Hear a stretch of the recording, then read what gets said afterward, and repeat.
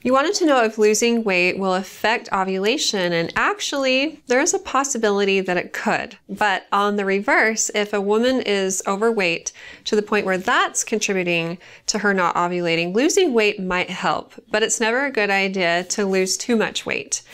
Fat is essentially an endocrine organ. It functions as one in the sense that it affects hormone levels in our body, and too much or too little fat or adipose tissue can affect hormone levels to the point where ovulation doesn't happen. If a woman is 10% below her ideal body weight, then that's when it might start affecting ovulation. And this can happen because of excessive exercise or because of nutrition deficiencies. And sometimes a woman isn't excessively exercising, but may have nutritional deficiencies because of diet restrictions or because of illness. For example, celiac disease can cause nutritional deficiencies that can affect ovulation as well.